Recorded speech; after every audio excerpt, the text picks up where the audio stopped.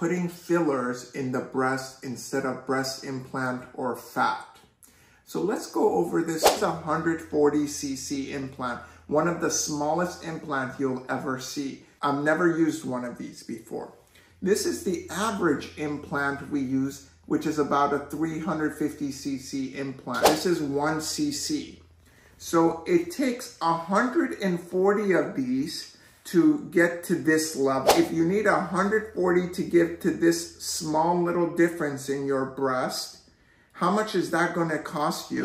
Even if a syringe is going to cost you $100 a syringe, which is below any doctor cost in the United States, it's $14,000 per breast.